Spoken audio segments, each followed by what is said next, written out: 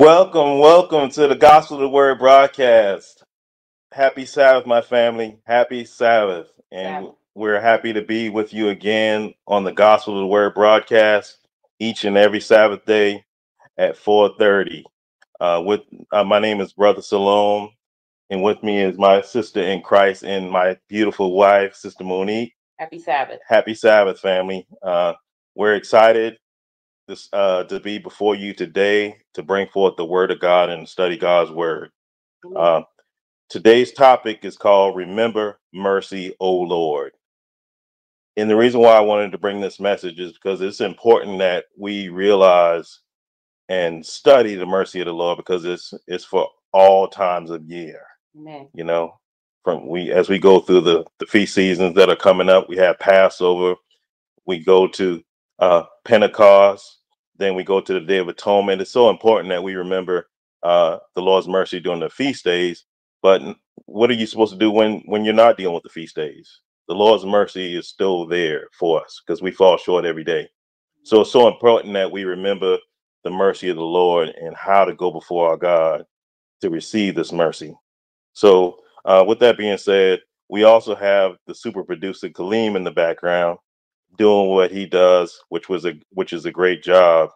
We're going to start off with the definition of mercy. Brother Clean, can you put up the definition of mercy? And the definition of mercy is compassionate forbearance or forgiveness toward an offender or enemy. And it's important, and this is according to dictionary.com, as you can see. So we want to first establish that in your mind and let it settle and sink in that our Lord is very compassionate to us and forgives us because we are offenders of him. As it says in Isaiah 64, and we're not going to read it, but you can go to Isaiah 64. It says, our righteousness is as filthy rags. So it's important for us to recognize that we fall short every day and that we have a righteous God. And we're going to read that constantly throughout this message, that we can go before our God and ask for forgiveness. So again, mercy is compassionate forbearance or forgiveness toward an offender or an enemy. Praise the Lord. Praise the Lord. And with that being said, let's talk about the mercy of the Lord. And let's start off in Lamentations, the third chapter. Lamentations, the third chapter. I'm sorry. We didn't do the opening psalms. I'm sorry. Forgive me, Brother Clean. Uh, Psalm 21 is what I think my sister is going to read. Psalm 121. 121. Yeah. I'm sorry. Psalm 121. I will lift up mine eyes unto the hills, from whence cometh my help. Yes. My help cometh from the Lord, which made heaven and earth. He will not suffer thy foot to be moved.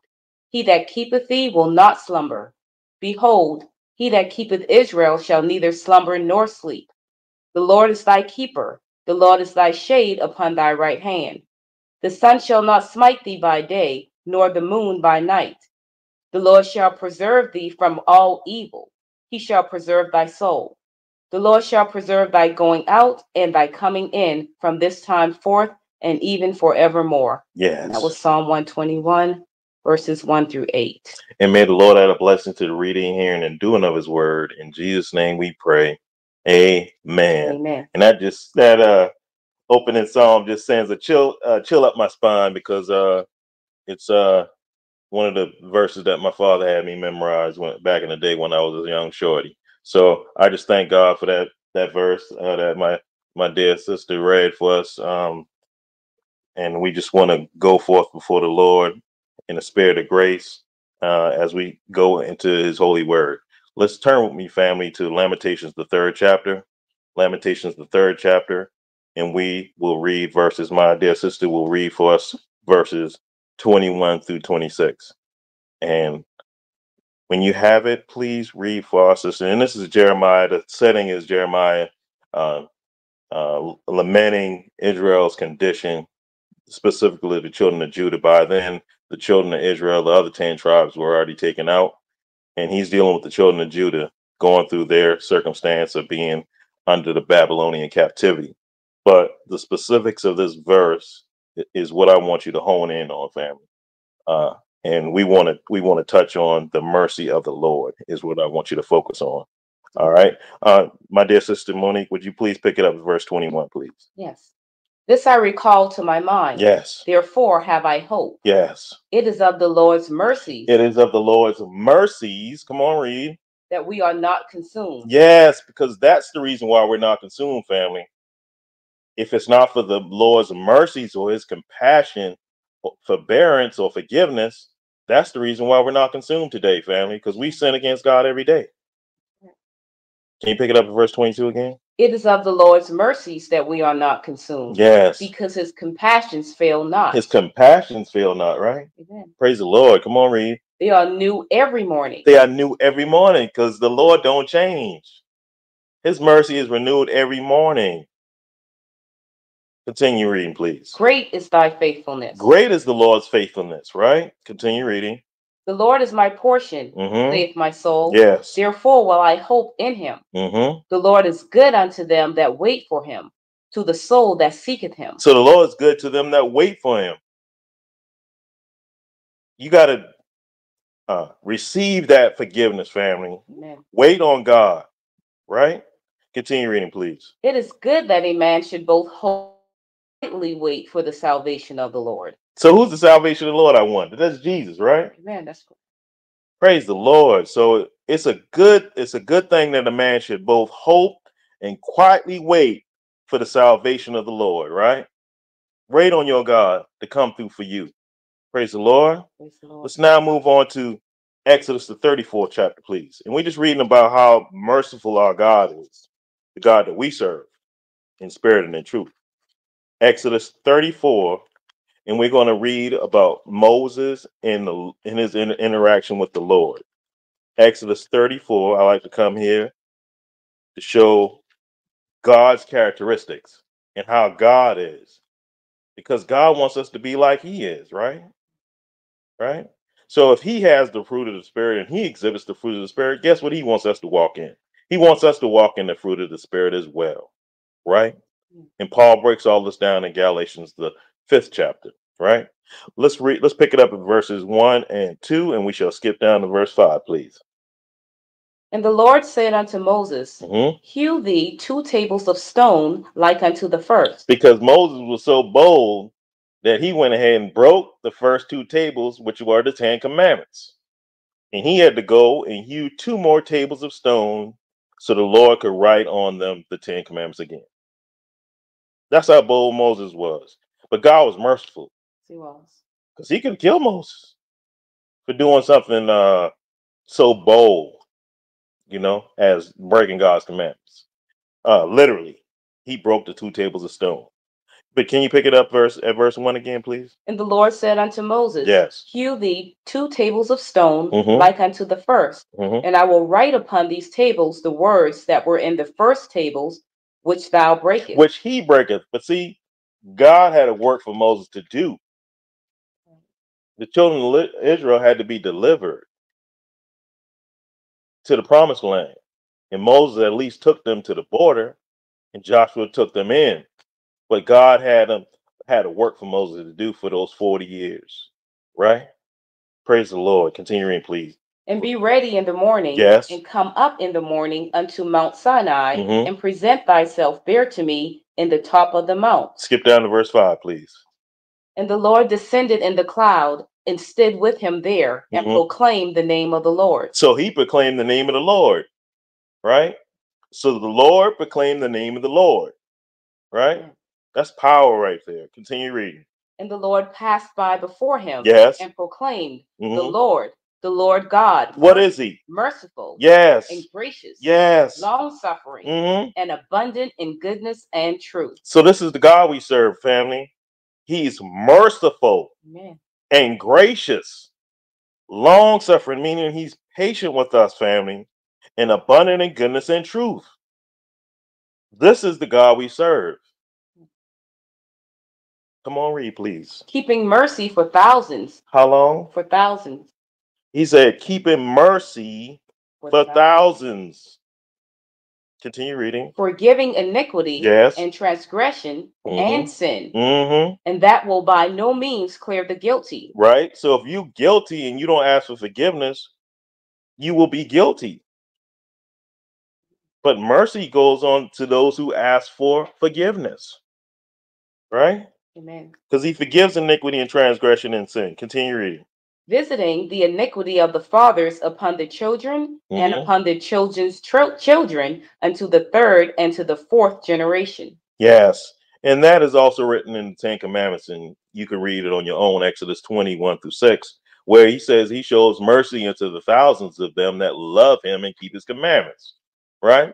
We're not going to read that today, but we're going to move on to Psalms 103 for time's sake.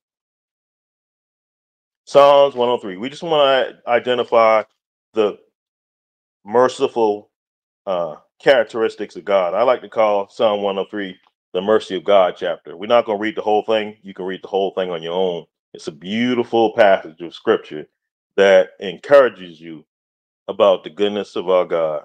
We were just listening to CC Wine, shout out to her, in the goodness of God, and that song rang forth the mercy of God as well, family. Amen. You know, add that to your playlist. It's on mine. So they keep you encouraged, family, in this walk. All right. Let's pick it up at verse 1, and we shall read 1-4, and then we shall skip to 8. When you have it, please read, my dear sister.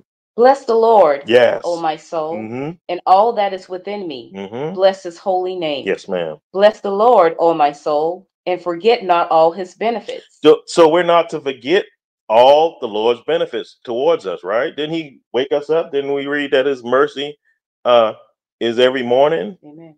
Right? That's a benefit of the Lord. That he woke you up. That's a part of his mercy.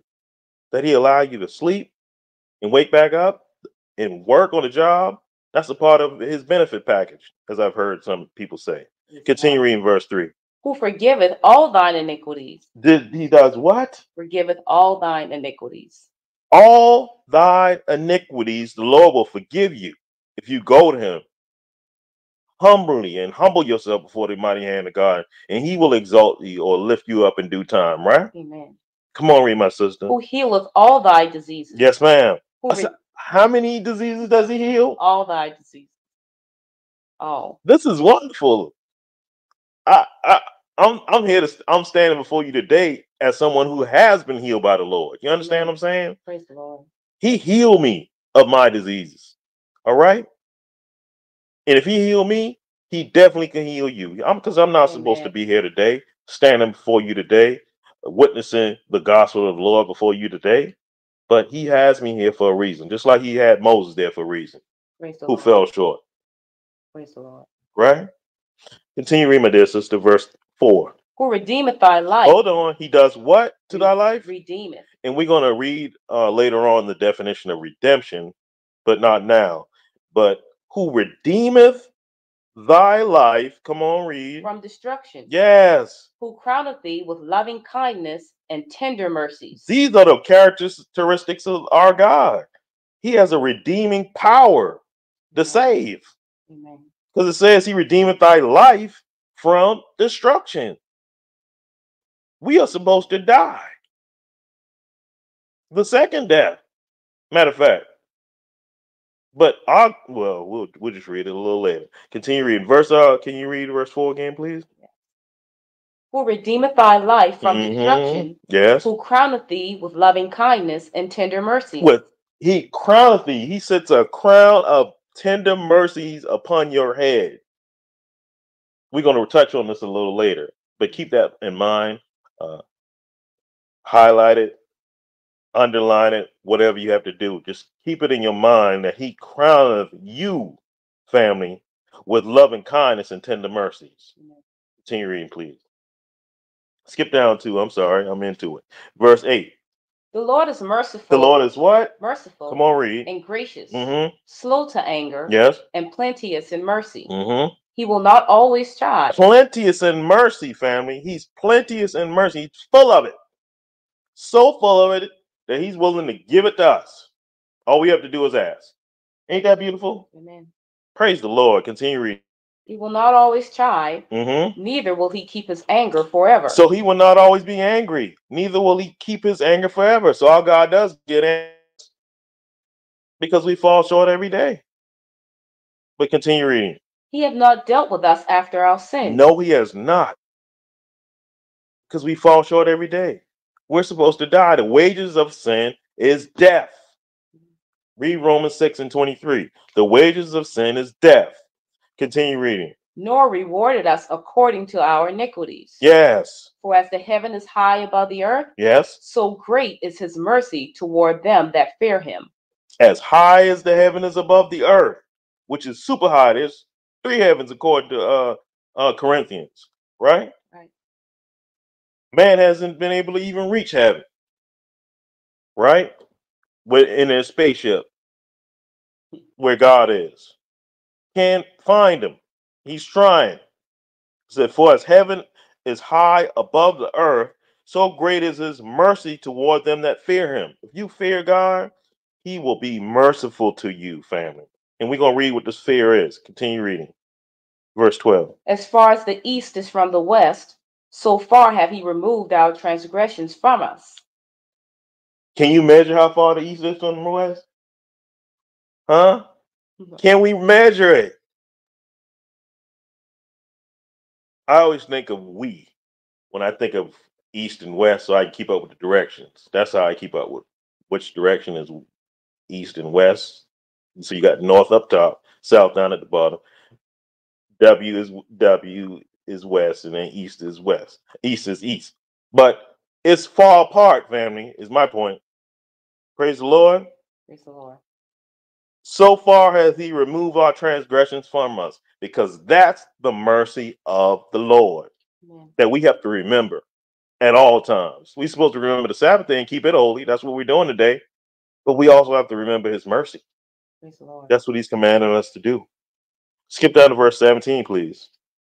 17. Yes, ma'am. But the mercy of the Lord is from everlasting to everlasting upon them that fear him. It's from everlasting. The mercy is from everlasting or forever to forever upon them that fear him.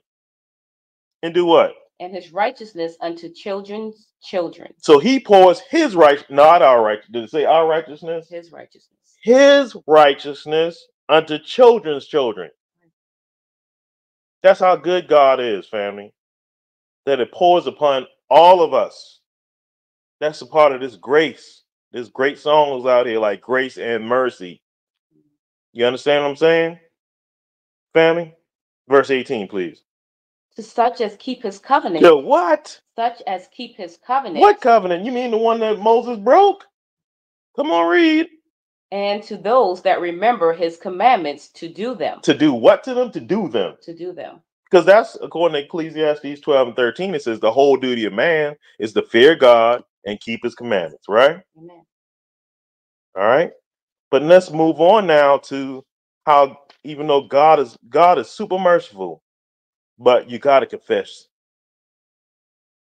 and be a repentant sinner. You could be a repentant sinner, and then God will be merciful to you as well. Amen. Let's see Luke 18, please. Luke 18. Mm-hmm. Right. Praise the Lord. We're not trying to keep you long, my brothers and sisters. We just want to touch on some high points and have you enjoy the rest of your Sabbath. Praise God.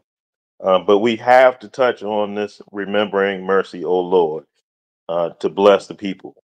We're going to touch on Luke, the 8th chapter. We're going to pick it up to verse 1 and skip down to verse 9, please. Luke 18? Yes, ma'am. Luke 18. Sorry about that. Verse 1? When you're ready, please read, my dear sister. Verse 1? Yes, ma'am. And he spake a parable unto talking about Jesus. Jesus is speaking a parable. Come on, read. Unto them to this end, Mm-hmm. that men ought always to pray, yes, and not to faint. That's a good idea, family, when you're in this walk, to always pray and not to faint.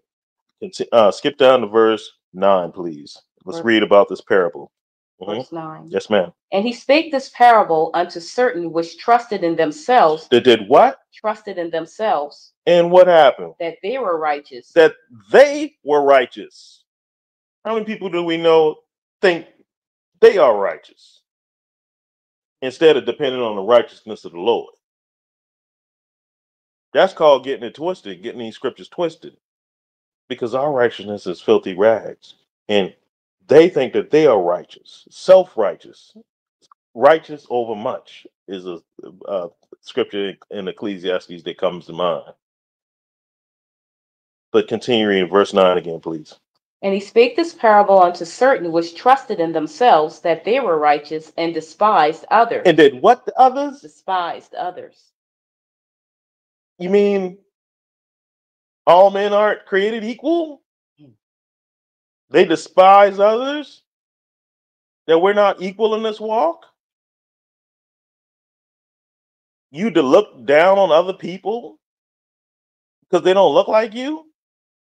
Is that Bible or what? Continue reading, my dear sister. Verse 10. 2 men went up into the temple to pray, the one a Pharisee and the other a publican. Uh-oh. So now you got a Pharisee and the other is a publican. So you got a religious man and the other is not so much. A publican. Continue reading, please. The Pharisee stood and prayed thus with himself, God, I thank thee that I am not as other men are, extortioners, unjust, adulterers, or even as this publican. Wow. So this is the self-righteous attitude that we must not have, family. We cannot walk around saying that this person, because they celebrate that way, I don't want to be like them. I'm righteous. I keep God's commandments, so I'm better than them. No, once upon a time, you was in that too. We have to remember the mercy of the Lord. Amen. Because we received his word and God allowed us to change, right? And gave us mercy enough to change our lives. Praise God. Right? Verse 12, please. I fast twice in the week. Yes. I give tithes of all that I possess. He gives twice as much tithes, right? I fast twice in a week and I give tithes of all that I possess. I'm a tithe paying, fast twice a week believer in God. What did the publican have to say, though? Verse 13. And the publican, standing afar off, would not lift up so much as his eyes unto heaven, but smote upon his breast, saying, God, be merciful to me, a sinner. What? Be merciful to me, a sinner? So this is about humbling yourself before the mighty hand of God, and he'll lift you up. Amen. So if you confess your sin as a repentant sinner, let's see what happens. Verse 14, please. I tell you, this man went down to his house justified rather than the other. For everyone that exalteth himself shall be abased. Yes. And he that humbleth himself shall be exalted. If you humble yourself, family, and recognize the mercy of the Lord, you shall be exalted. Did the Pharisee say anything about the mercy of the Lord? Take note of that, family. If they not talking about the mercy of the Lord, run. All right? Because of God, we got a forgiving God. Let's move on to the famous Psalm 51. Praise the Lord. Praise the Lord. Psalm 51. It's hitting some high points about the mercy of the Lord. And we're going to touch on, this is the Psalm of David and how he fell short of God's word, where he killed Uriah the Hittite and took Bathsheba, right? He set him up after he got caught. But after he committed that heinous act, there was a child established out of that union. And God decided to take that child's life. Anybody spared David in that act, right? But let's read about what David has to say on that note, because Nathan came to him and gave him a parable about a man who took something that was not his. David got upset, and then Nathan revealed to him that he was that man. And he was shocked that he was the man that the Lord was talking about, right? But he humbled himself. And let's see the humility of David, just like the publican that we just read about in Jesus' parable. All right. Psalm 51, 1 through 4, and then we skip down to 6. When you're ready, please read for our family, please. Have mercy upon me, O God, Mm. according to thy loving kindness. So his first two words is have mercy. My grandmother used to say it like this: have mercy. Have mercy. Not with the VE on the end of have. Have mercy on me, Lord. All right. We from Charleston, so we a little geechy sometimes. All right. Let's pick it up at verse 1 again, please. Have mercy upon me, O God, Yeah. according to thy loving kindness. Yeah. According unto the multitude of thy tender mercies, Mm-hmm. blot out my transgressions. Blot out my transgressions, please. Don't show my transgression no more in your book. Blot it out, Lord. Continue reading. Wash me thoroughly from mine iniquity, Mm-hmm. and cleanse me from my sin. Yes. For I acknowledge my transgressions. Yes, and you have to. You have to acknowledge your transgression. If you want God to receive you, you have to humble yourself and confess your sins. Come on, read.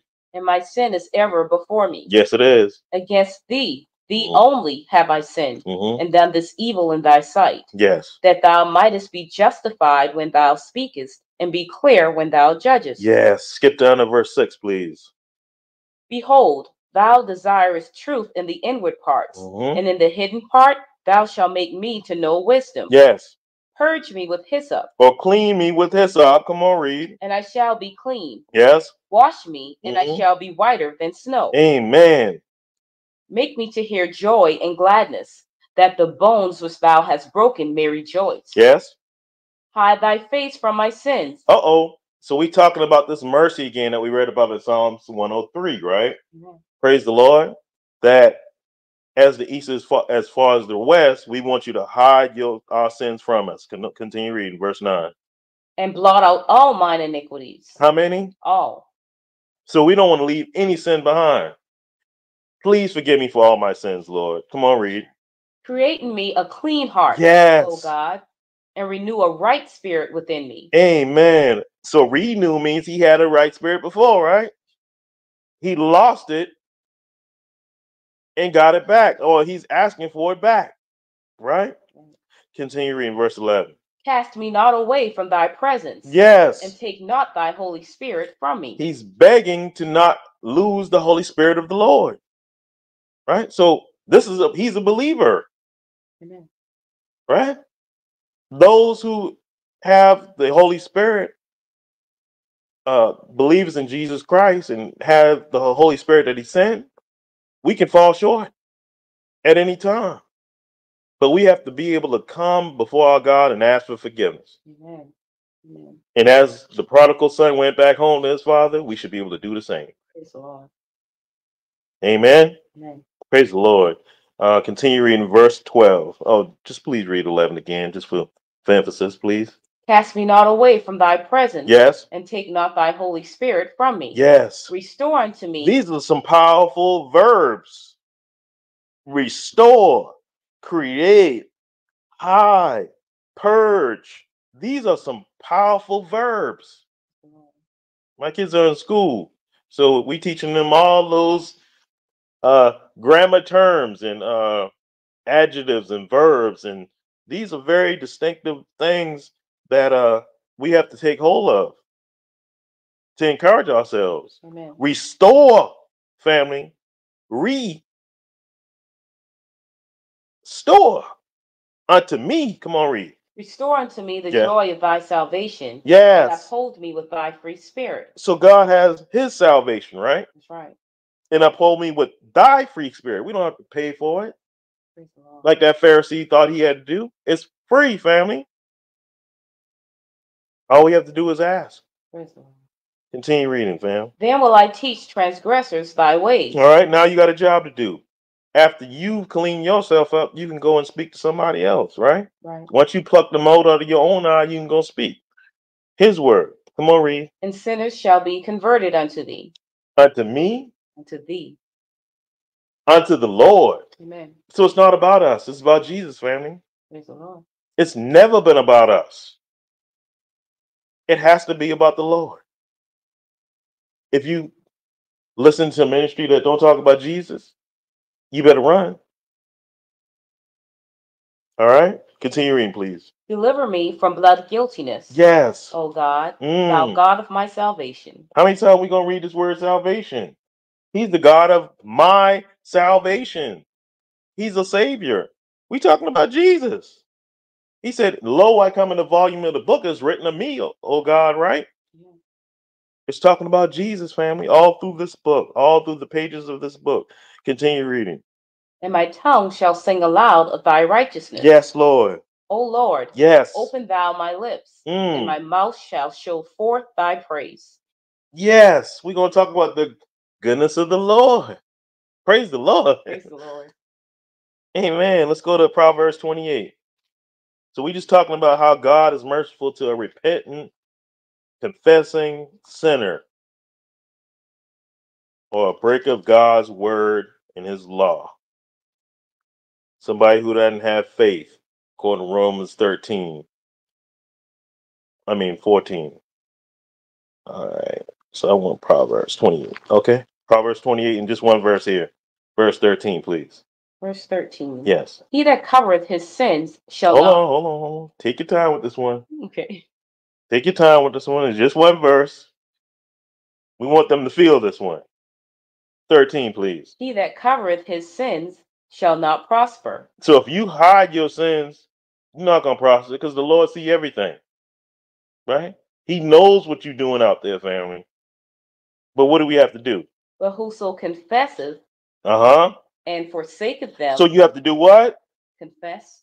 These are two verbs, right? Right. Strong ones. You have to confess. You don't have to tell me. You better tell the Lord.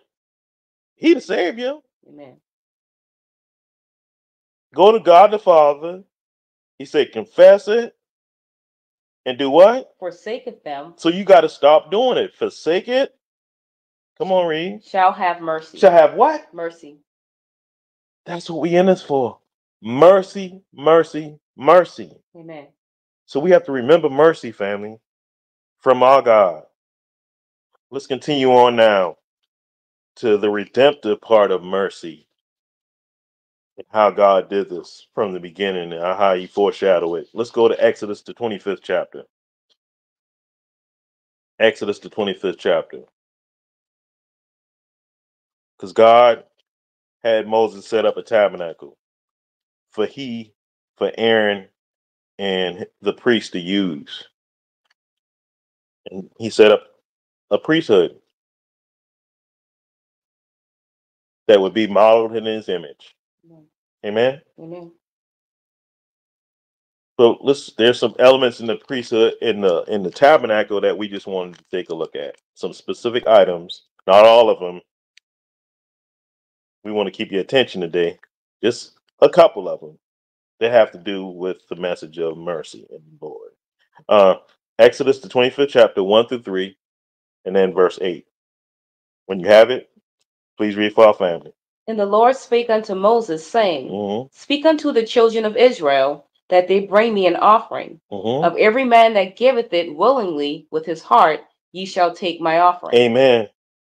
And this is the offering which ye shall take of them: gold and silver and brass. Wow. So the Lord wants the best.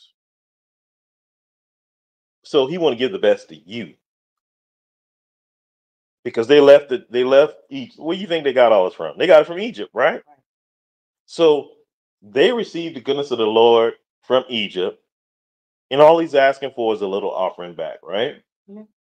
So he can build these components that would be a part of this tabernacle of the congregation, which is a tent, a big tent, a worship tent, is what I would like to call it. Skip down to verse 8, please. And let them make me a sanctuary. Yes, a sanctuary. That I may Come on, read. that I may dwell among them. He wants to dwell with us, family.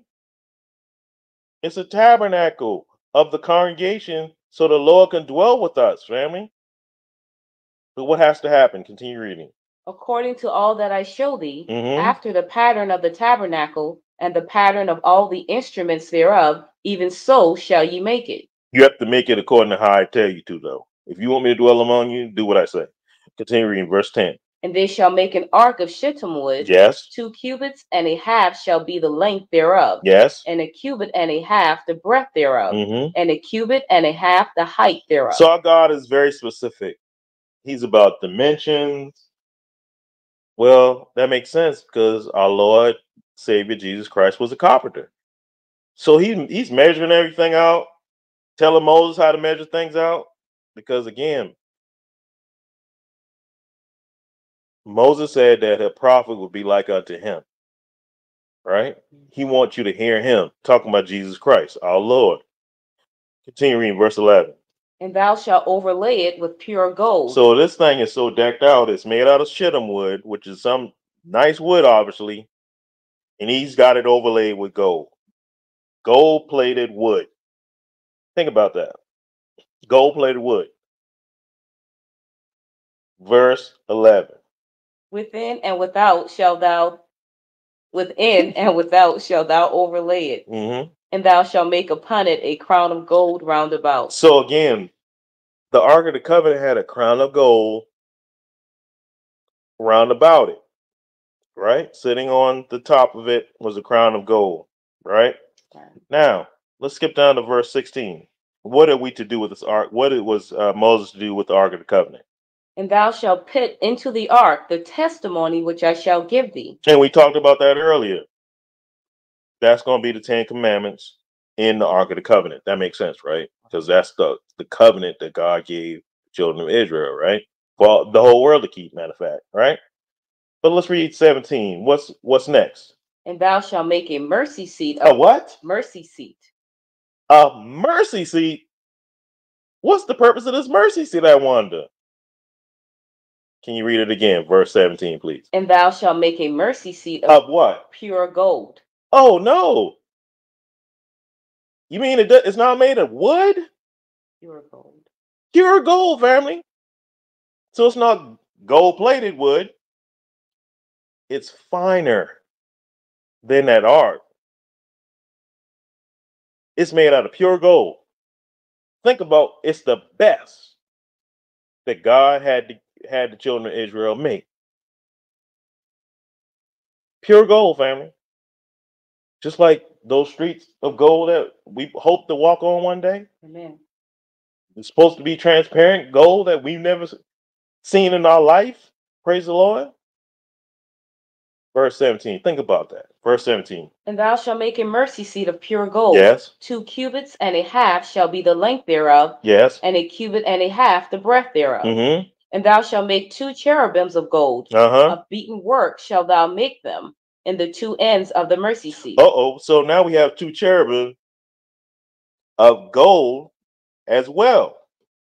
It's going to be at the ends of the mercy seat. Get my hands right.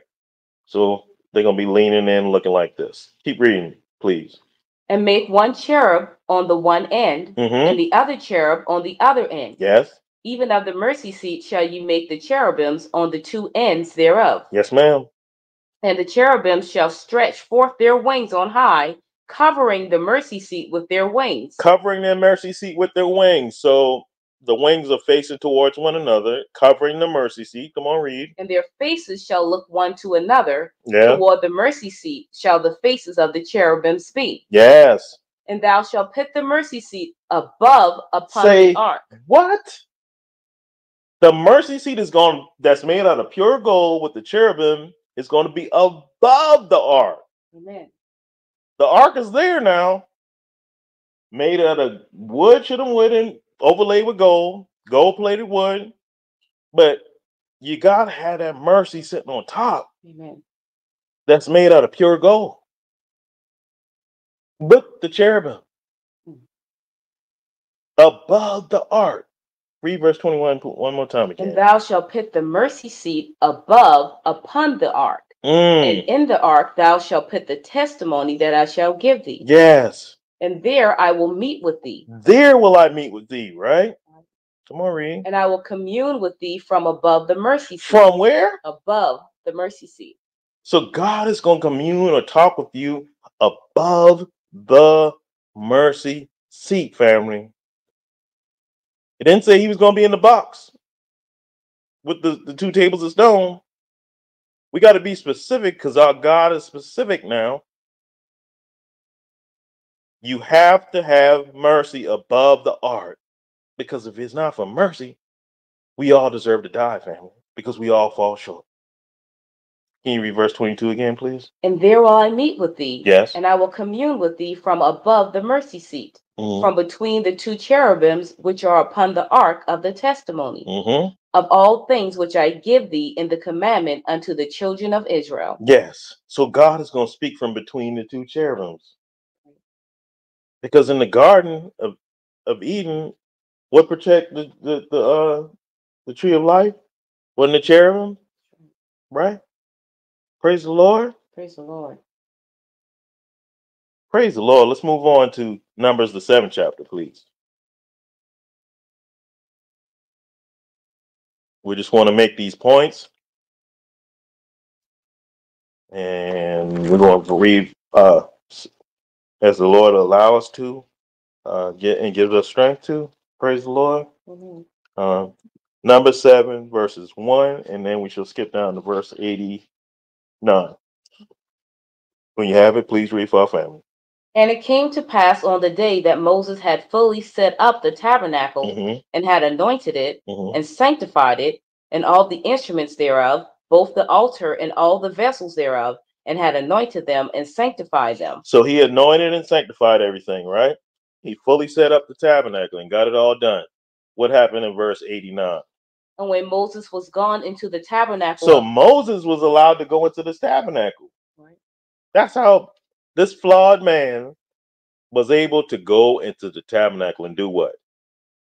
And when Moses was gone into the tabernacle of the congregation to speak with him, To speak with who? God.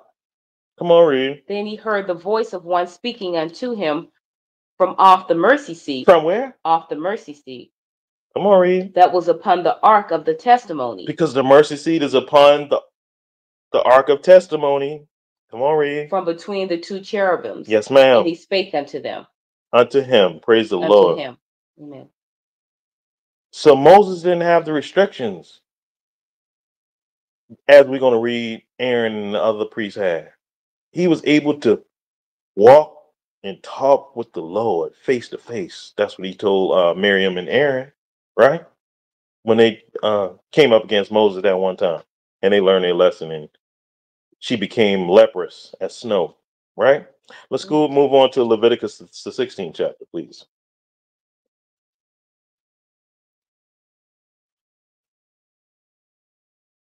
We're going to touch on the Day of Atonement, but we're just going to hit some high points real quick. All right? We're going to let it speak for itself. We're in the law, but we want to grab and see and foreshadow the mercy of the Lord in the law. Because as Paul said in Romans, the 15th chapter, the things written aforetime were written for our learning, that we might have comfort of the scriptures, might have hope, right? Amen. Praise the Lord. Let's read verse 2, and then we shall skip to verse 8.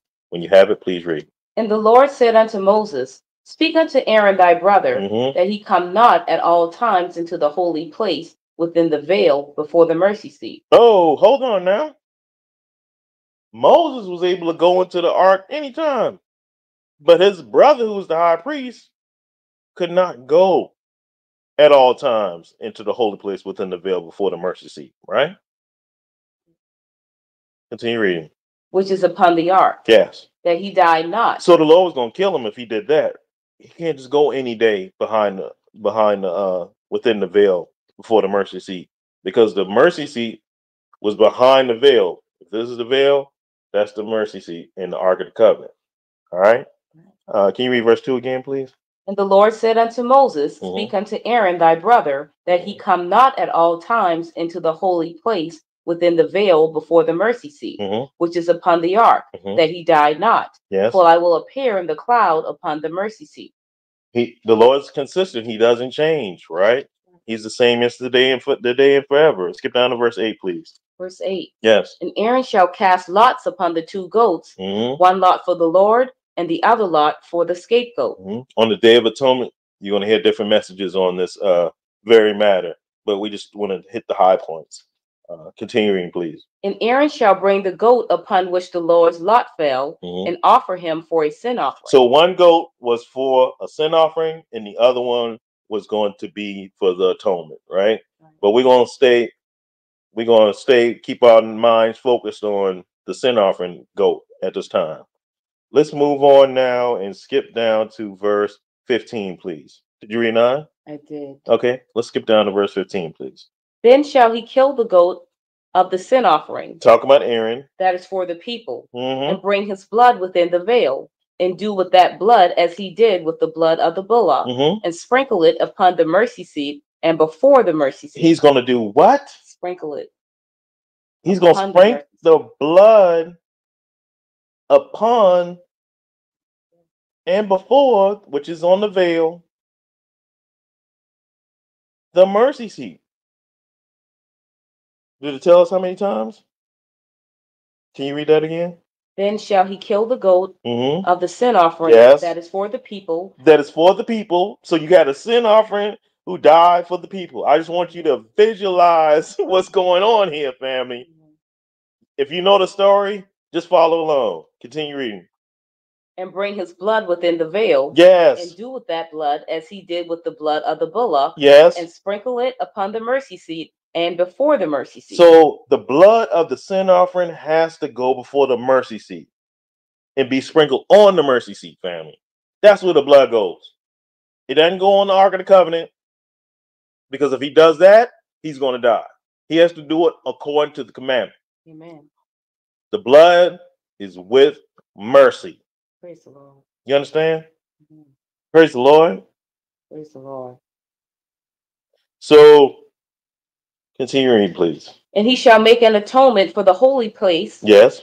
Because of the uncleanness of the children of Israel. Yeah. So you mean uncleanness of who? The children of Israel.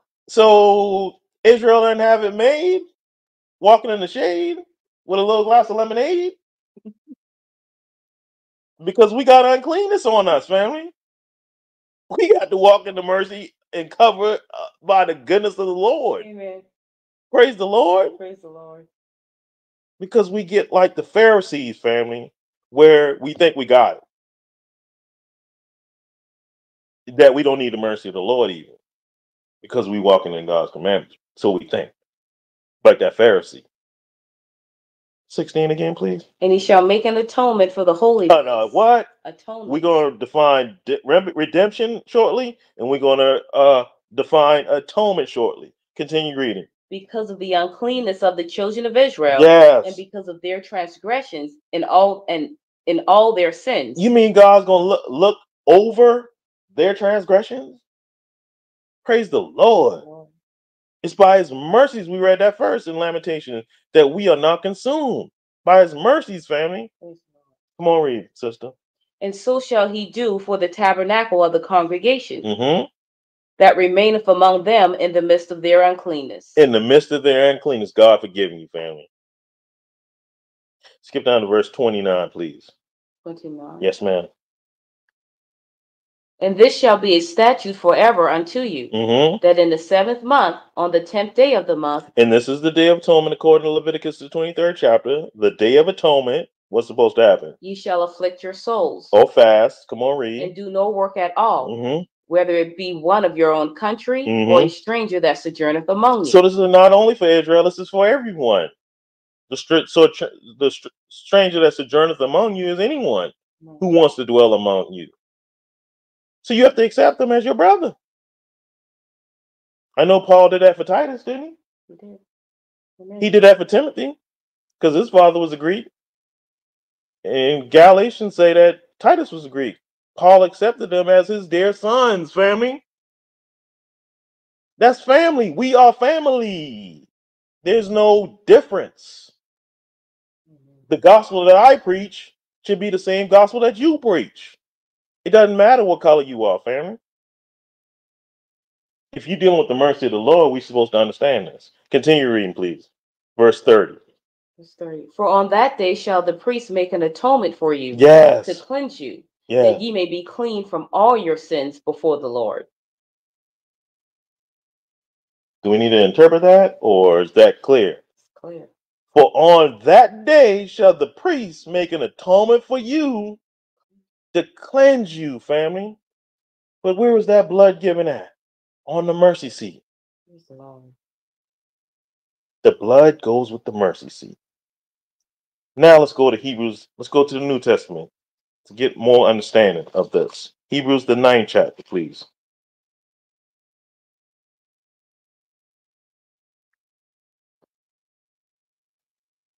I'm slowing my wife down. I'm sorry with all this talking I'm doing, but I just want to make sure that we're clear on this. I'm passionate about it. I apologize, Brother Kaleem, but I'm passionate about this mercy of the Lord, because I wouldn't be here without it. Amen. I'm renewed every morning. I wouldn't be here, and my wife wouldn't be here standing before you today. Amen. Praise the Lord. Hebrews, the 9th chapter, verses 1 through 9, 1 through 8. Paul gives us a summary of the tabernacle. When you have it, please read 1 through 8, please. Then verily the first covenant had also ordinances of divine service That we read about, and specific ordinances or laws, and what?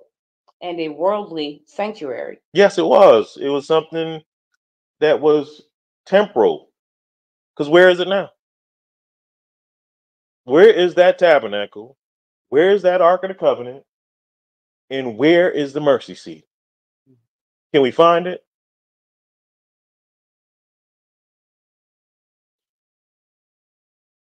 If we're so holy, we need to have those instruments right now, and we need to be dealing with those things, right? But we don't have them. As Paul is about to tell us, he didn't even have them in his day. Let's read it, please. For there was a tabernacle made. Was means past tense, doesn't it? Right. There was a tabernacle made. Come on, read. The first, Yes. wherein was the candlestick, Yep. and the table, and the showbread, which is called the sanctuary. And we read about that in Numbers, right? Right. And Exodus 25, verse 3. And after the second veil, the tabernacle, which is called the holiest of all, Yes. which had the golden censer and the ark of the covenant. Now we touched on the Ark of the Covenant, right? Overlaid, right? Come on, read. Overlaid round about with gold. So it was a wood box that was gold. It was shittim wood that was gold plated. We understand that, right? We read that. Continue reading. Wherein was the golden pot, yes, that had manna. Yes. And Aaron's rod that budded, Mhm. and the tables of the covenant. Yes. Talk about the 10 Commandments. Come on, read verse 5. And over it the cherubims of glory. Say what? The cherubims. It said over it is the cherubims of glory. Come on, read. Shadowing the mercy seat. Yeah, so again, mercy. Paul is confirming that the mercy seat was over the Ark of the Covenant. Come on, read. Of which we cannot now speak particularly. We can't speak of these things particularly now, because again, they were gone. Right? Right. Continue reading, my sister. Now, when these things were thus ordained, the priests went always into the first tabernacle, accomplishing the service of God. Yes, they did. But into the second went the high priest alone once every year, on the Day of Atonement, not without blood, right? which he offered for himself and for the errors of the people. Yes. Where did he offer it at? On the mercy seat, according to the law. Paul didn't tell us that detail, that small detail, that it was done on the mercy seat. We had to go to the law to read that. Verse 8, please. The Holy Ghost, this signifying that the way into the holiest of all was not yet made manifest, while as the first tabernacle was yet standing. Can you read that slowly? Verse 8, please. The Holy Ghost, this signifying. The Holy Ghost, this signifying that the what? That the way into the holiest of all. The way into the holiest of all. Maurice. Was not yet made manifest, while as the first tabernacle was yet standing. Yes. Now let's figure out what is that the way. that the Holy Ghost was signifying. Let's go to John the 14th chapter, or your spot in Hebrews. John the 14th chapter. Let's let the Messiah or the Master tell us himself.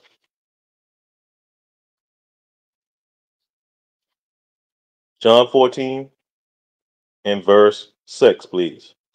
When you have it, just one verse. Can you take your time with it? Very slow. Okay. I appreciate you, sister.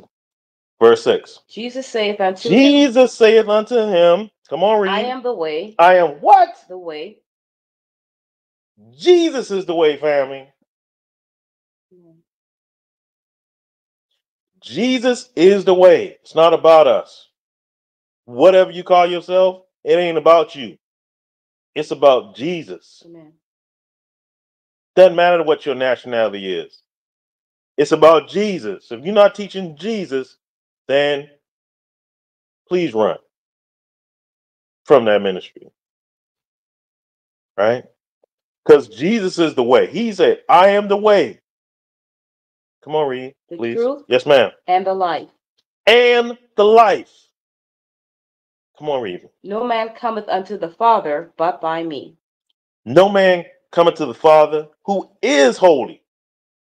Because Jesus himself says, I'm not good, but the Father is good. Right? Because he was in that flesh. But the Father had never seen flesh. Never been in the flesh. Right? Praise the Lord. Praise the Lord. But you got to go through Jesus, family, to get to the Father. That's why we pray in the name of Jesus to the Father. Praise the Lord. Is that right? Now let's go back to Hebrews 9 and get some more understanding of this. Hebrews 9, 11 through 12, and then we shall skip to 15. When you have it, please read for our family. But Christ being come, and But who? Christ Yes. being come and high priest of good things to come, Yes. by a greater and more perfect tabernacle. Oh, no. So we have a greater and more perfect tabernacle now. Come on, read, sister. Not made with hands. Yes. That is to say, not of this building. Mm-hmm. Neither by the blood of goats and calves. That's right. But by his own blood he entered in once into the holy place. So he didn't have to go every year to die. Once into the holy place in heaven, right? Right. Come on, read. Having obtained eternal redemption for us. Eternal redemption for us, family. Amen. That's the mercy of the Lord that we have to remember. If not daily, weekly, you got to remember the Lord. Amen. When we trying to keep the Sabbath holy, you better remember the Lord. All right. Praise the Lord. Verse 12, please. Can you read that one more time? Mm-hmm. Neither by the blood of goats and calves, Mm-hmm. but by his own blood he entered in. By his own blood, come on, read. He entered in once Mm-hmm. into the holy place, having obtained eternal redemption for us. Skip down to verse 15, please. And for this cause he is the mediator of the New Testament. He is the mediator of the New Testament, right? Because under the old covenant, it was under the blood of bulls and goats, right? Right. Continue reading. That by means of death, Mm-hmm. for the redemption of the transgressions. There's that key word again. Circle it, highlight it. We just read it twice already. We obtain eternal redemption in verse 12 for us, having obtained eternal redemption for us.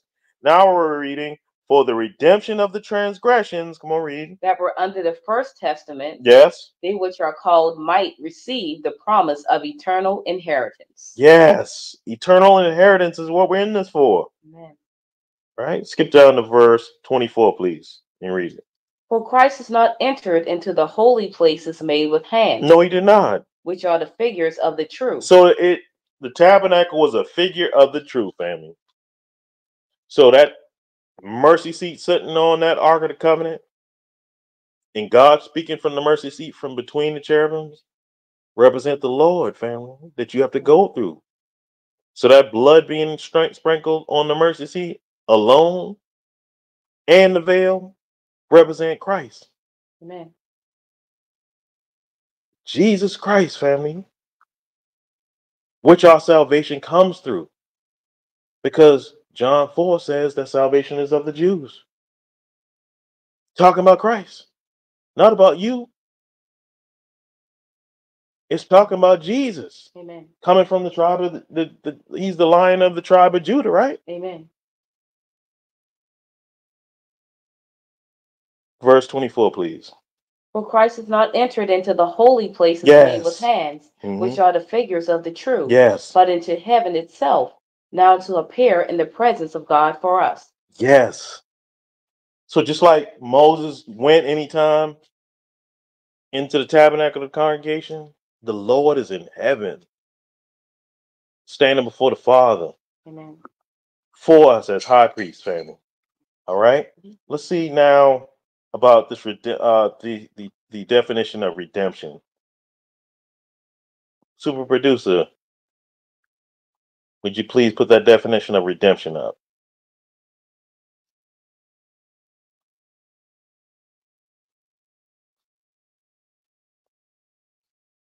As super producer starts to put that up, that definition up, let's go to Isaiah 53. We can come back there. So, there it is. All right, let's go to Isaiah 53.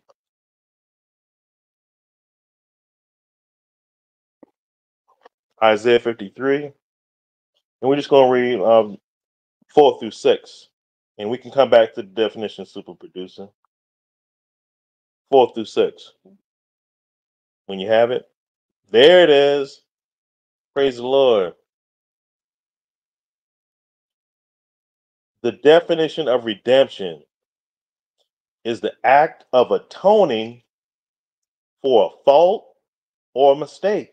And Lord knows we done made mistakes in our fault and guilty, right? The second definition from dictionary.com is deliverance or rescue. That's what redemption means. Amen. And it says the act of atoning, right? Let's look up atonement. The definition of atonement means number one from dictionary.com is the satisfaction or reparation for a wrong.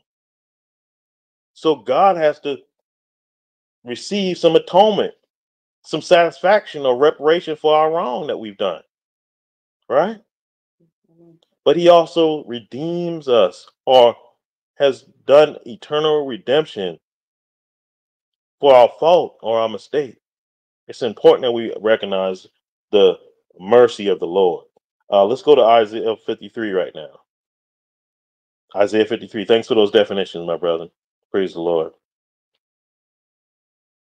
Isaiah 53, verses 4 through 6. When you have it, sister, please read. And this is talking about our Messiah, that we ought to remember his mercy upon us and the Father. Please pick it up at verse 4. Surely he hath borne our griefs Yes. and carried our sorrows. Yes. Yet we did esteem him stricken, smitten of God, and afflicted. Who was he smitten by? Smitten of God. Smitten of God and afflicted. Continue reading. But he was wounded for our transgressions. Yes. He was bruised for our iniquities. So he was wounded for our transgressions. He was bruised for our iniquities. Come on, read. The chastisement of our peace was upon him. Yes. And with his stripes we are healed. So by his stripes, please underline, circle, highlight, whatever you must do to remember this. But with his stripes we are healed, family. Amen. Didn't we read that in the mercies of God chapter, Psalm 103? That he healeth us from all our diseases. Amen. Praise the Lord. Including this disease of sin. It said all, right? Oh. That's a disease that was cast upon us by Adam. Verse 6, please. All we like sheep have gone astray. Yes, it said all, right? Oh. So we've all fallen short, family. We're not perfect. We're working towards it, but we're not perfect. Continue reading. We have turned everyone to his own way. Yes. And the Lord have laid on him the iniquity of us all. The Lord, talking about the Father, hath laid on him the iniquity of us all. It said all of us, right? Right. Oh. Rich, poor, bond free. the iniquity of us all.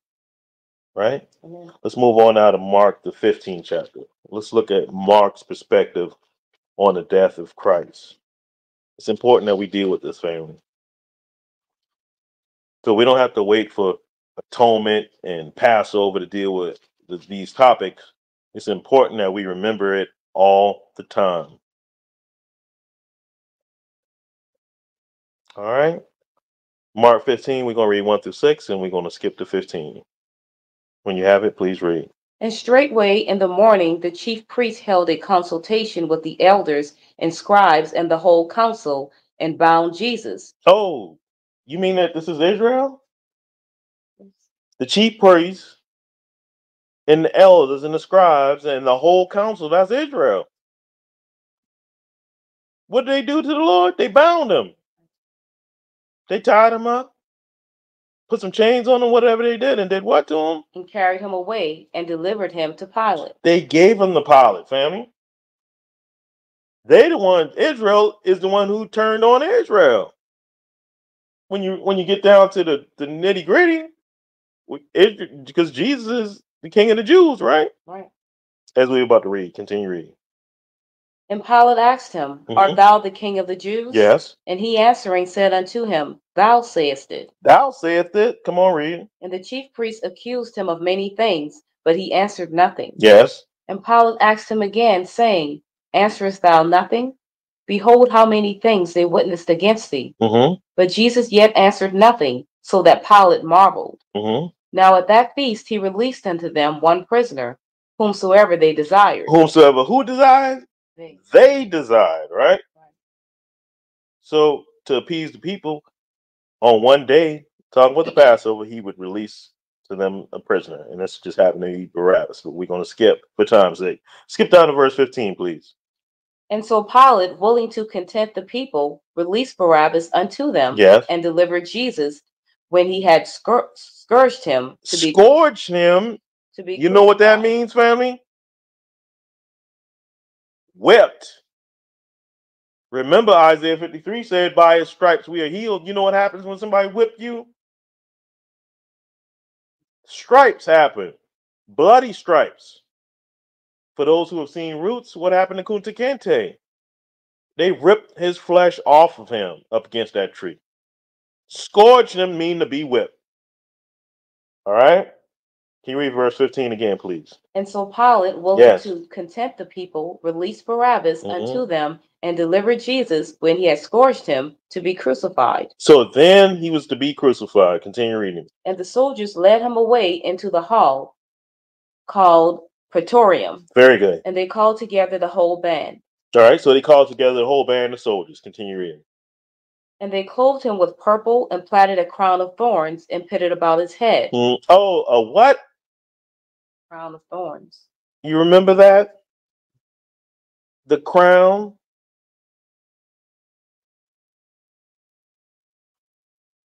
Crown thee with tender mercies? Yes. That's Psalms 103 again, family. I told you to underline it.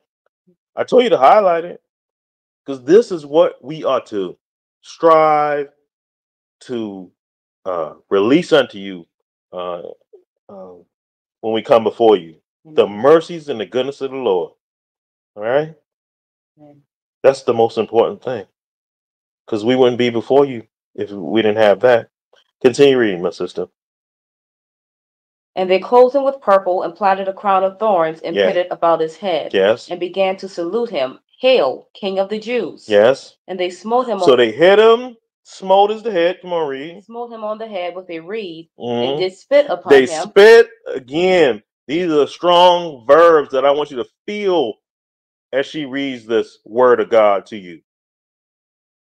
Continue reading, sister. Verse 19. And bowing their knees, worshipped him. They worshipped him, mocking him. Come on, read. And when they had mocked him, they took off the purple from him and put his own clothes on him, and led him out to crucify him. Yes, ma'am. Verse 21. And they compelled one Simon, a Cyrenian, who passed by coming out of the country, the father of Alexander and Rufus, to bear his cross. Skip down to verse 24, please.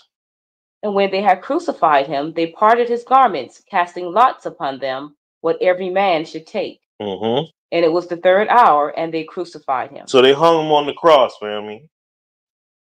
That old rugged cross, like those old songs used to say. On a tree, other verses tell you. Continue reading, my sister. And the superscription of his accusation was written over, the King of the Jews. So they, again, in their mocking manner, the superscription said, King of the Jews. Please skip to verse 33. So this was in the morning time. Skip down to verse 33, though. And when the sixth hour was come, there was darkness over the whole land until the ninth So hour. this is daytime, but it turned to dark until the ninth hour, right? Continue reading. And at the ninth hour, Jesus cried with a loud voice, saying, Eli, Eli, lama sabachthani. Beautiful. Which is, being interpreted, my God, why hast thou forsaken me? Because again, when we read Isaiah 53, it said, the Lord laid on him the iniquity of us all. So at this point in time, with this flesh on him, he felt like he was forsaken by the Father because he's bearing our sins and bearing all of our iniquities, family. Right? Skip down to verse 37, please. And Jesus cried with a loud voice and gave up the ghost. That means he died. And what happened? And the veil of the temple was rent in twain from the top to the bottom. Wow. You mean these self-righteous Hebrews still had the veil in the temple that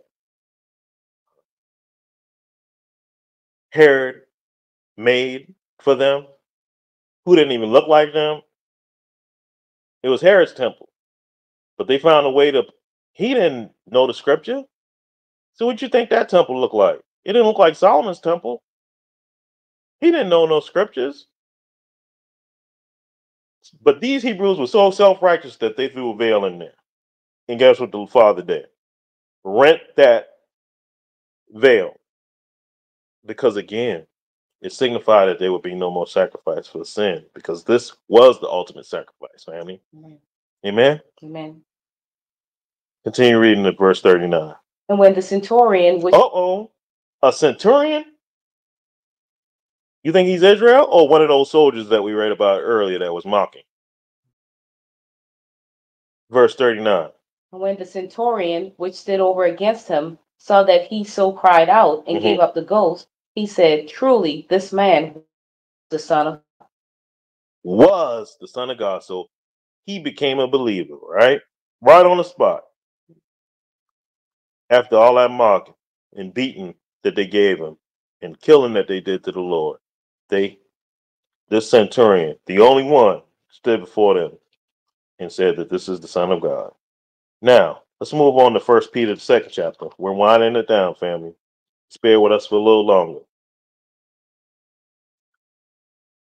1 Peter 2, 21 through 24, please. 1 Peter 2, 21 through 24. When you have it, my sister, please read for our family. For even hereunto were ye called. You were what? Called. We are called, family. But how many of us are chosen? Continue reading. Because Christ also suffered for us. Did what? Suffered for us. He suffered for us. This is consistent. This is the mercy of the Lord that we ought to remember. Continue reading, my sister. Leaving us an example that you should follow his steps. Yes. Who did no sin, neither was guile found in his mouth. And guile is deceit. So deceit wasn't found in his mouth. Unlike those Pharisees who were hypocrites, according to the scriptures, because that was the leaven that they had. Hypocrisy that Jesus warned us about. And their false doctrine. But I thought they had the word of God. They were Pharisee Israelites who supposedly had the word of God. Didn't that Pharisee that we read about in Luke 18 said he fasted twice a week and gave tithes of all? Oh, he was righteous in his own eyes. And Jesus called him out as self-righteous and despising others. Like, you got it made. You in the same boat then. But you think you got it made. If you don't rely on the goodness of the Lord and His mercy, let's continue reading. Verse 23. Who, when he was reviled, Yes. reviled not again. When he suffered, he threatened not, Yes. but committed himself to him that judgeth righteously. Talking about the Father. Come on, read. Who his own self bare our sins in his own body on the tree. Yes, He did. That we, being dead to sins, should live unto righteousness, Mm-hmm. by whose stripes ye were healed. So by whose what? Stripes you were healed. His wounds, or that whipping that He took, that's how we got healed. Because it said being dead to sins, right? He took it away. Just like He did the children of Israel that priest did on the sprinkling before the mercy seat, removing their iniquities, right? That got done by the sin offering. That goat, right? Verse, we shall move on. Let's move on now to Romans 5. Very popular verse. Romans 5. We're going to read verses 8 through 11. Just a few verses here. And then we're going to move on. Romans, the 5th chapter, 8 and 11. When you have it. Or did I switch that? I'm so happy. Let's do Acts first. Acts 10 first. Acts 10 first. Can we switch that, super producer? If it's too difficult, I can read the Romans first.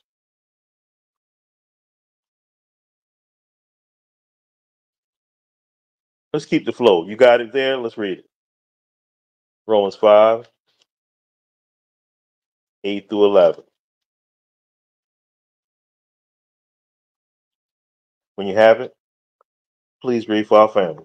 But God commended his love toward us. Yes. In that while we were yet sinners. So God's love toward us, because when you go to the famous John 3:16, what does it say? God so loved the world that He gave His only begotten Son. Right? This is saying it, but from Paul's perspective. Verse 8. Can you read that again? But God commendeth his love toward us, in that while we were yet sinners, Yes. Christ died for us. Yes. Verse 9, please. Much more then, being now justified by his blood, we shall be saved from wrath through him. So that blood is what justifies us. That mercy. That blood that goes before mercy. That's sprinkled upon the mercy seat. Right? Jesus was all of that. The mercy seat, the priest, the blood. Jesus paid it all, as those old songs used to say. Amen. Verse 9, please. For if, when we were enemies, we were reconciled to God by the death of his Son. We're reconciled or brought closer to God by the death of his Son. This is the mercy of the Lord. Continue reading. Much more being reconciled, we shall be saved by his life. We shall be saved by his life.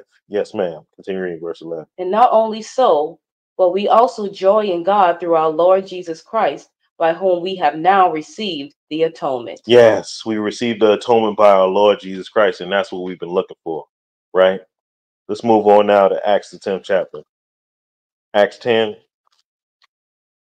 We're going to pick it up at verse 34, because on this special day when Cornelius, who was a Gentile, asked Peter to come and speak before him and his family, his near kinsmen and friends.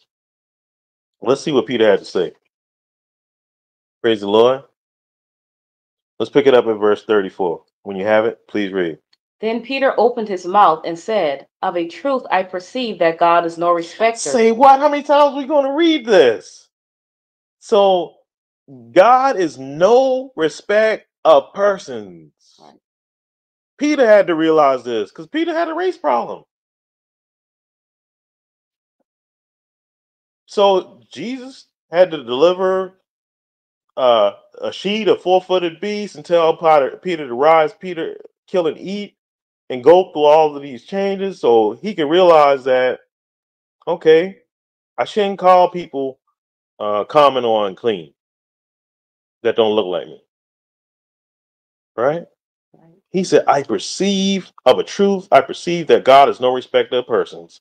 Continue reading verse 35. But in every nation he that feareth him, It said every or just Israel. every But in every nation, come on, read. he that feareth him Yes. and worketh righteousness Mm-hmm. is accepted with him. If you work righteous, you practice righteousness. Come on, read. The word which God sent unto the children of Israel, Mm-hmm. preaching peace by Jesus Christ. Peace by who? Jesus Christ. Come on, read. He is Lord of all. Mm-hmm. That word, I say, ye know, which was published throughout all Judea Mm-hmm. and began from Galilee after the baptism which John preached. Yes. How God anointed Jesus of Nazareth with the Holy Ghost and with the power. With what? With power. Come on, read. Who went about doing good and healing all that were oppressed of the devil. That's the benefits package of serving the Lord. It said you get healed of all that were oppressed of the devil. Come on, read. For God was with him. Yes, he was. Come on, read. And we are witnesses of all things which he did both in the land of the Jews and in Jerusalem. Yes. Whom they slew and hanged on a tree. How many times we gonna read this, family? That this is how we get the mercy of the Lord, by believing the gospel. Come on, read. Him God raised up the third day and showed him openly. Yes, because again, we are saved by his life. Because if God didn't raise him from the dead, we would still be in our sins, right? So we depend on the resurrection of the Lord as well. But that's for another day. Continue reading. Not to all the people, but unto witnesses chosen before of God. Yes. Even to us who did eat and drink with him after he rose from the dead. That's right. And he commanded us to preach unto the people. Yes. And to testify that it is he which was ordained of God to be the judge of quick and dead. Yes, he was ordained to do it, right? And we're going to touch on this a little in a second, right? Since God rose him from the dead, he ordained him. He was ordained of God the Father to be judge of the quick and the dead. Come on, read verse 43. To him give all the prophets witness that through his name whosoever believeth in him shall receive remission of sins. Did it say just Israel or whosoever? Whosoever. This is the gospel, family. Amen. Praise ye the Lord, for he is good, and his mercy endureth forever. Praise the Lord. Let's move now. So that's the redemption, the redemptive mercy of the Lord, right? Our God. We showed it through the mercy seat. We showed it through Jesus Christ, right? Foreshadowing God's mercy.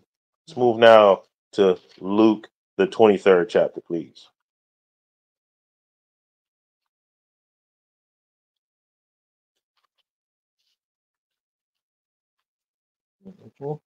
Luke 23.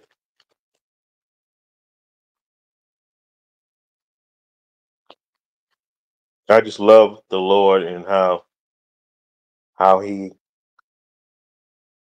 just doesn't forget you.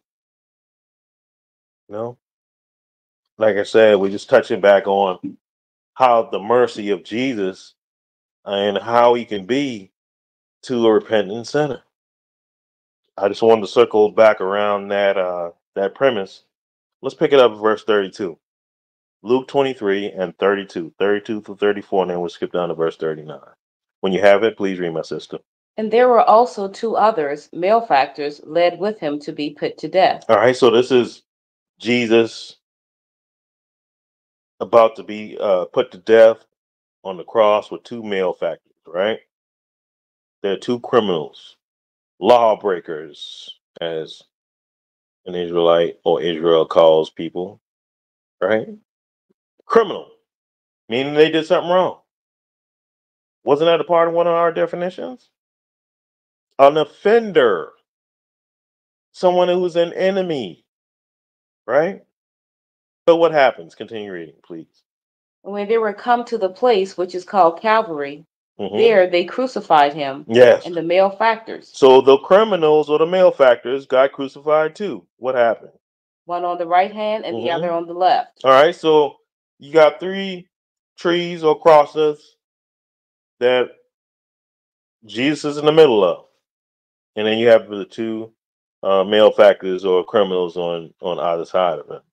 Continue reading verse 34, please. Then said Jesus, Father, forgive them, for they know not what they do. And they parted his raiment and cast lots. Excuse me? You got me hanging on a cross. This is the Lord, though.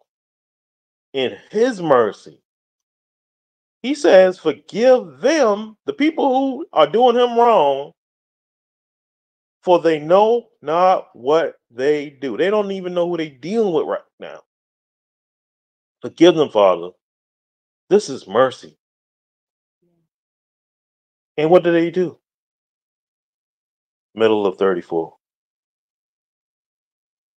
And they parted his raiment and cast lots. So they took his raiment and cast lots. Skip down to 39, please.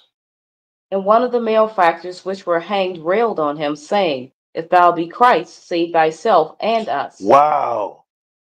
He said, the key word here is if.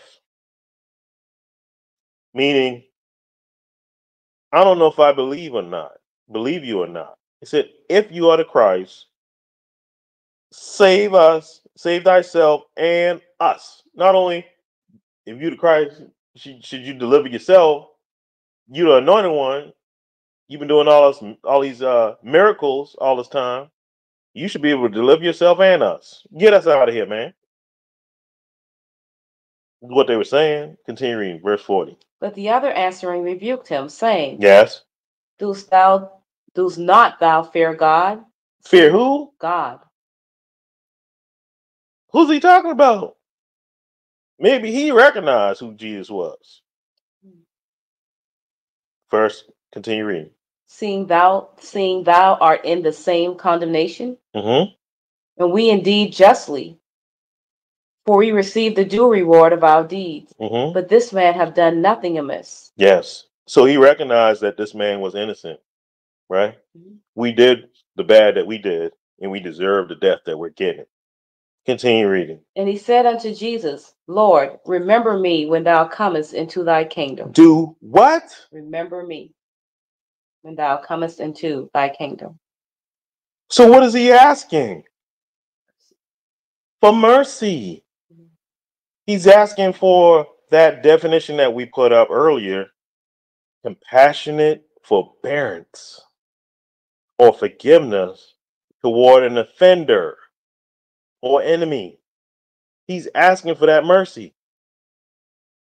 And what did Jesus say? Verse 43. And Jesus said unto him, Verily I say unto thee, today thou shalt be with me in paradise. Yes.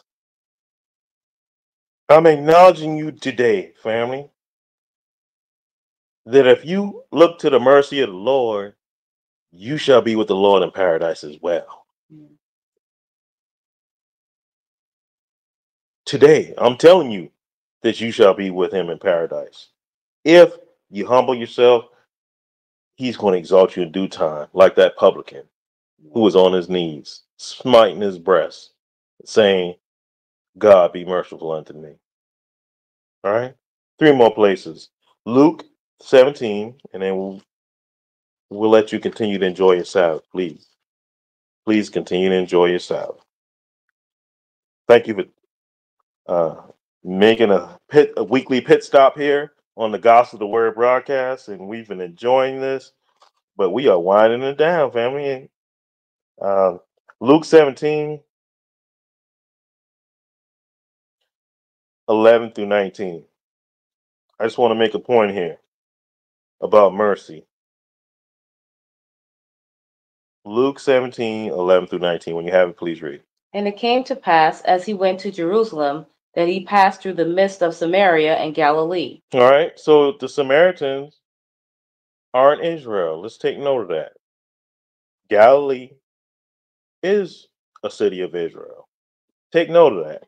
I'll continue reading, verse 12. And as he entered into a certain village, there met him 10 men that were lepers. That were what? Lepers. Lepers. Supposedly unclean, right? And what happens? Which stood afar off. Mm-hmm. And they lifted up their voices and said, Jesus, Master, have mercy on us. Isn't that what the malefactor more or less said to Jesus?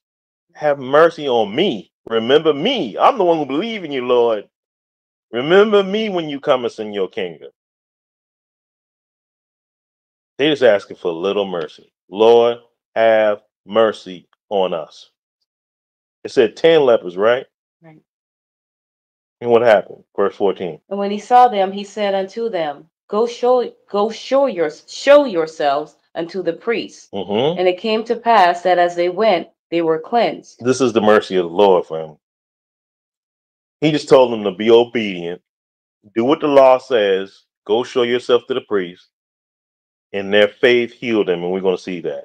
Continue reading. And one of them, when he saw that he was healed, turned back, and with a loud voice glorified God. Now, let's take note of what he did.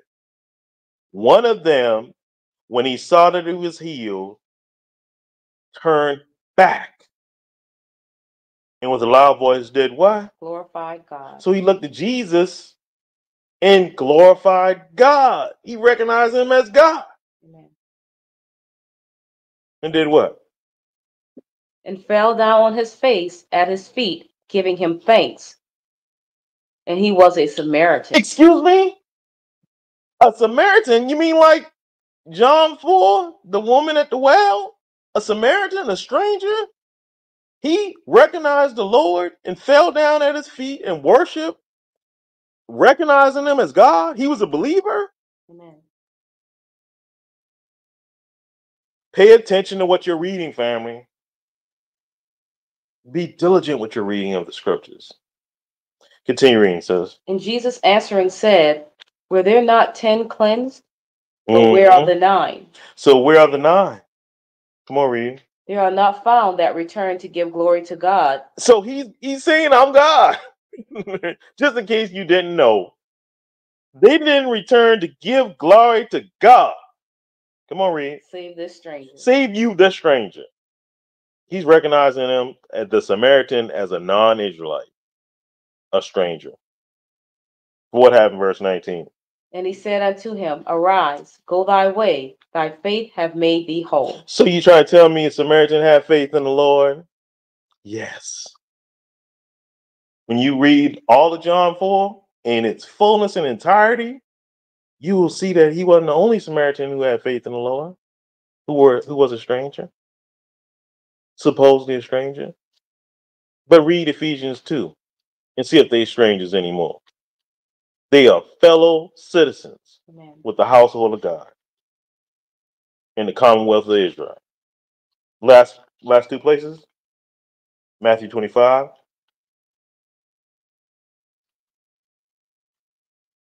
Amen. Amen. Praise you, the Lord, for he is good, and his mercy endureth forever. Matthew 25, 31 through 35, please. And then skip down to 41. When you have it, and again, this is Jesus. We read that he's going to be the judge of the quick and the dead. Didn't we read that? Amen. Praise the Lord. Can you pick it up? 31. When the Son of Man shall come in his glory, and all the holy angels with him, yes, then shall he sit upon the throne of his glory. Yes. And before him shall be gathered all nations. And he shall separate them one from another, as a shepherd divideth his sheep from the goats. Yes. And he shall set the sheep on his right hand, but the goats on the left. Then shall the king say unto them on his right hand, come, ye blessed of my Father, inherit the kingdom prepared for you from the foundation of the world. Yes. For I was an hungered, and ye gave me meat. I was thirsty, and ye gave me drink. I was a stranger, and ye took me in. I what? I was a stranger, and ye took me in. I was hungry, I was thirsty, and I was a stranger, and you took me in. We're not going to read the rest of it right now. Read it on your own. But the point of the matter is he said, come ye inherit the kingdom of my Father, right? Right. Because I was hungry. Let's see what he means. Skip down to verse 41, please. Then shall he say also unto them on the left hand, yes, depart from me, ye cursed, into everlasting fire, prepared for the devil and his angels. Yes. For I was an hungered, and ye gave me no meat. I was thirsty, and ye gave me no drink. I was a stranger, and ye took me not in. So if you got that mentality of despising others, What is Jesus saying? He's the judge. I was hungry. You gave me no meat. I was thirsty. You gave me no drink. I was a stranger. You took me not in. Continue reading. Naked, and ye clothed me not. Yes. Sick and in prison, and ye visited me not. Mm. So it was all about you, not about Jesus. Praise ye the Lord. It wasn't about Jesus in your ministry, in your service. It was about you. Continue reading. Then shall they also answer him, saying, Lord, when saw we thee? Oh, they said, Lord. They didn't say, oh man, we don't believe in you. They called him Lord. Man. They recognized him as God then, at least. Continue reading. Lord, when saw we thee an hungered, or athirst, or a stranger, or naked, or sick, or in prison, and did not minister unto thee? So these people did not have mercy on those who had need. Right? Right. What happens? Verse 45. Then shall he answer them, saying, Verily I say unto you, inasmuch as ye did it not to one of the least of these, ye did it not to me. If you didn't do it to the least, you didn't serve the Lord. Praise you the Lord. Verse 46.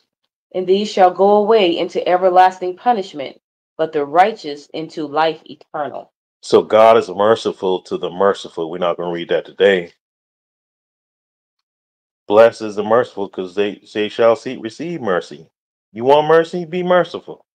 Last place, the book of Habakkuk. Amen. And thank you, Gospel the Word broadcast, for having me and my beautiful wife and sister in Christ.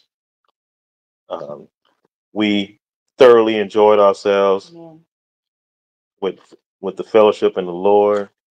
We just want to praise and thank you for the wonderful work you are doing in the gospel. And as we close out in this last verse, say, all right, Habakkuk 3. It's before Zephaniah and after Nahum. So you got Micah, Nahum, Habakkuk. Chapter 3, last place. We're going to read 3 through 6 and then skip to 10. When you have it, please read. God came from Teman, Yes. and the Holy One from Mount Paran. Yes. Paran, Selah. Mm-hmm. His glory covered the heavens, and the earth was full of his praise. Yes. And his brightness was as the light. Mm-hmm. He had horns coming out of his hand, and there was the hiding of his power. So this is a little prophecy about the end time, his second coming, actually, as we're going to read. Continue reading. Before him went the pestilence. Before him went what? The pestilence. You mean disease went before the Lord? Right. Come on, read. And burning coals went forth at his feet. Yes. He stood and measured the earth. Oh, there's that measurement again. He's a carpenter. Of course. He stood and measured what? The earth. Measured the earth. Yes. He beheld Mm-hmm. and drove asunder the nations. Yes, he did. And the everlasting mountains were scattered. Yes. The perpetual hills did bow. They did bow. The hills gonna worship the Lord. Amen. Amen. Yes. Finish it out. His ways are everlasting. Yes, ma'am. His ways are everlasting. Skip down to verse 10, please. The mountains saw thee. Yes. And they trembled. Yes, they did. The overflowing of the water passed by. The deep uttered his voice and lifted up his hands on high. So again, what they call nature is going to recognize and bow themselves into the Lord and worship him, because he's the creator of all things. You want to know who the creator of all things is? Jesus again. Ephesians 3 and 9 tells you that. Check it out. Continue reading, assistant. The sun and moon stood still in their habitation. Oh, you mean the sun and moon moved? Because again, God got everything moving around them. It stood still in their habitation and did what? At the light of thine arrows they went, Mm-hmm. and at the shining of thy glittering spear. Yeah. Thou didst march through the land in indignation. So God is mad? Yes, ma'am. Thou didst thresh the heathen in anger. He's threshing the heathen in anger. But I thought our God was merciful. Why is he angry? Continue reading. Thou wentest forth for the salvation of thy people, even for salvation with thine anointed. Yes. Thou wentest forth for the salvation of thy people. The ones we read about in Matthew 25? Yes, ma'am. That's the people of the Lord. Those who are going to take care of those who are less fortunate, who are merciful, right? That's where the salvation is going to come to, not the self-righteous, who depend on the mercy of the Lord. Continue reading. Thou woundest the head out of the house of the wicked. Yes. By discovering the foundation unto the neck. Selah. Yeah. Selah. Now skip back up to verse 1. Let's see who's talking and what he's begging for. Verse 1. A prayer of Habakkuk the prophet upon Shigonoth. Very good. O Lord, I have heard thy speech and was afraid. So the word of the Lord comes to the prophet, right? He gets afraid. He speaks it. We read what he spoke, right? In verses 3 through about 13. He's afraid. Let's see what he says. O Lord, revive thy work in the midst of the years. In the midst of the years, make known. Yes. In wrath, remember mercy. In wrath, remember mercy. Amen. Because our God is merciful unto thousands. Amen. Especially those that fear him. And with that being said, may the Lord add a blessing to the reading, hearing, and doing of his word. In Jesus' name we pray. Amen. Amen. And thank you.